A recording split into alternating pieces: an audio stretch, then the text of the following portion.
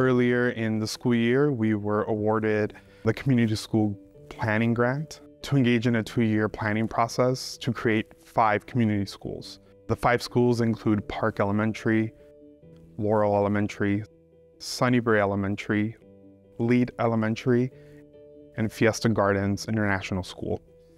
One of the things that most excites me about this process is that it's really creating opportunities for kids and parents and our community at large to have a voice in what they need out of our community schools. I think our kids will benefit a lot from it. We have a lot of different socioeconomic background families, and there's a high need here. We need all that support that we can get. I love the idea of here are our kids, what's going to work for them, and let's build it up from there. Community school philosophy and the model that we are following is in sync with the belief structure and the foundation of our strategic plan. The community school model has 4 main pillars: extended learning, wraparound services, shared leadership, and community and family active engagement. Together, those 4 pillars is what will make the transformation from a traditional school in these 5 communities to a community school. With the Community School Partnership Grant, there's this immense focus on shifting the voice to the families. We have a schedule of community evening events in which I go out to these 5 Title I school communities, and I literally engage them in that process of empowering them with knowledge of the current system, and then giving them that input opportunity where they get to decide the needs of the school, the needs of the students.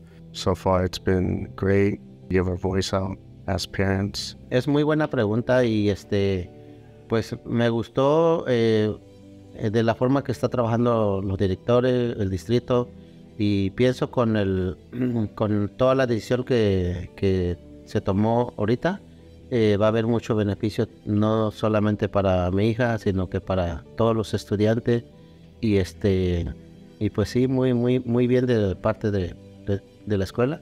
When I was growing up, like 20 years ago, I didn't have this. Having the parents participate in this, it's great. Sí, por supuesto, porque cada vez que venimos a las reuniones, comentamos y decimos lo que necesitamos.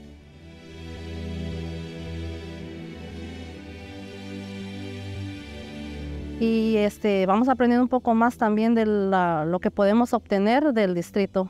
No longer are families feeling like on the fringes of decision making, but they're actually at the heart of it. One of the most exciting things that we're doing here is providing student voice. Every steering committee for every school is developing a student voice plan to really go to the source, right? Children have an idea, they know what's working, they know what's not, they know what more they want.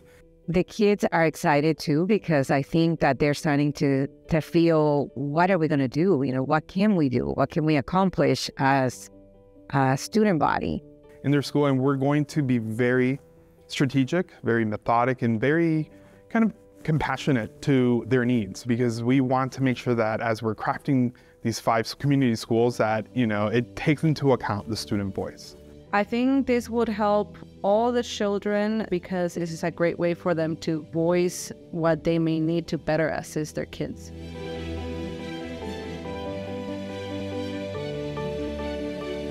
With this, right, comes this community school initiative to dismantle the school to prison pipeline actively in our district. So we're really looking at not unlocking the potential of every child, but we're looking at going beyond that.